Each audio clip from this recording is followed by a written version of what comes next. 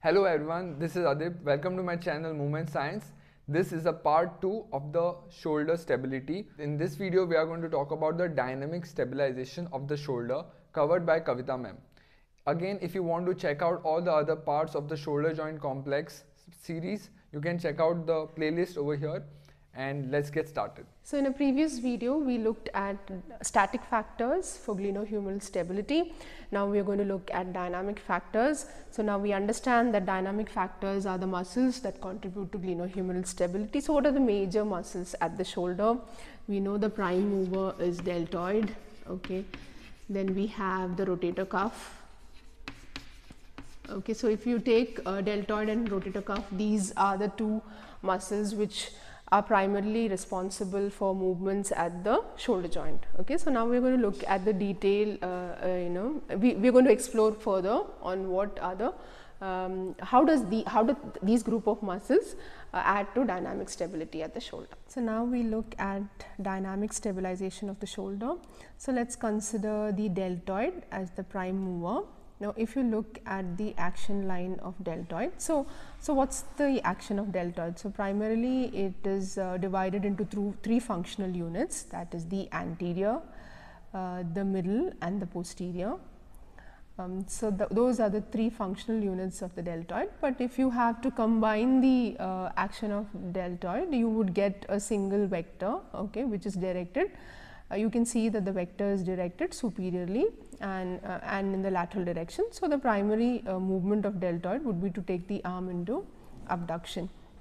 So now if you resolve this vector into two components, you can see that there is a huge translatory component, a translatory vector, which is called as the Fx. Okay, this kind of creates a shear force at the shoulder, okay, in the superior direction, and then you have a smaller rotatory component, which is Fy. Okay, so now let's see what does Fx and Fy do. Now Fy is the smaller rotatory force, and that is the force that is going to produce abduction at the shoulder. So you can see that the contribution of the rotatory vector is very small, and a smaller portion of the entire force of deltoid is actually going to produce rotation at the shoulder joint. Okay, but you can see that the translatory force is very large. All right, and that is the Fx component. So what will happen if this translatory force is too much? Okay, now when this translatory force is too much, it pushes the humeral head into the acromion process or the coracoacromial arch, okay, and then it would cause pain at the subacromial area, right, if the superior directed force of the deltoid is too much. Okay, so it will cause excessive compression of the subacromial structures at the coracoacromial arch and thereby causing pain. Okay, so you can see that this superior directed force is kind of unwanted, and it is a destabilizing force at the shoulder, and it needs to be offset by a force that is given in the inferior direction. Okay, so again we are coming back to equilibrium. So in order to offset this large superior directed force which is caused by the deltoid, you require a smaller force which is supplied in the inferior direction. Okay, now we already have a force here which is in the inferior direction, gravity. Okay, but obviously gravity cannot be taken as the only inferior directed force, because when deltoid causes abduction, we know that it is able to overcome the force of gravity, right. So there should be another force which acts in the inferior direction and then offsets the superior translatory force of the deltoid, so that pure abduction can happen without causing much impingement at the subacromial area. So now the superior directed force of the deltoid has to be offset by an inferior force, as I told you. One is gravity, but gravity is not enough, we require additional forces. Now these additional forces is supplied by the cuff muscles. So most of the cuff muscles are inserted to the greater tubercle. You can see that there is the first cuff muscle is the supraspinatus. The action line of the supraspinatus travels in the superior and medial direction, while if you look at the action lines of the infraspinatus, subscapularis and teres minor, they are directed to inferiorly and medially. Okay, now these three group of muscles, they have an action line of force which is similar. So they are directed inferiorly and medially. The subscapularis is present anteriorly, and the teres minor and infraspinatus are part of the posterior cuff. Okay. So now let's look at this in detail. So we have, so in the previous diagram we saw that the cuff muscles are able to provide a force in the inferior and medial direction. So what you see FITS is the infraspinatus, teres minor and subscapularis. Together they produce a force which moves in the inferior and medial direction. Now let's resolve this force into the horizontal, okay, and the in the rotatory and the translatory component. The rotatory component is called as Fy, and the translatory component is again named as Fx. Okay. Now if you look at the rotatory component, you can see that the rotatory component is large, and when this force acts in this direction, it is obviously going to compress the humerus against the glenoid. So again it contributes to glenohumeral stability.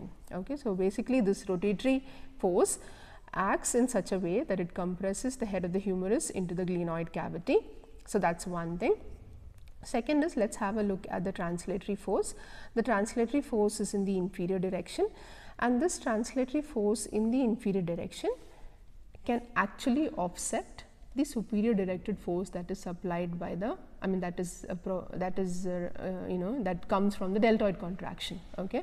So the inferior translatory force that is supplied, or the inferior translatory component of the force that is applied by the infraspinatus, teres minor and the subscapularis is able to offset the superior directed force that is provided by the deltoid. So what happens?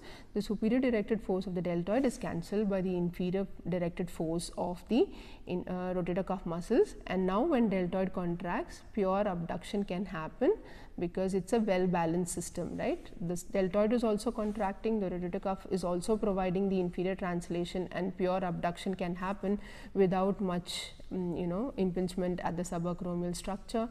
So that's one advantage of having the cuff contract along with the deltoid.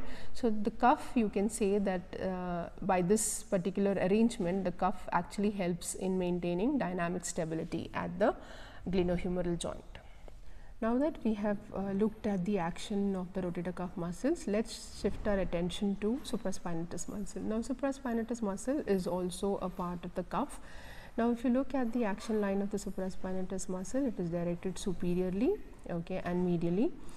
And if you resolve the vector into rotatory and translatory components, you can see that there is a large rotatory component which again contributes to compression of the humeral head against the glenoid.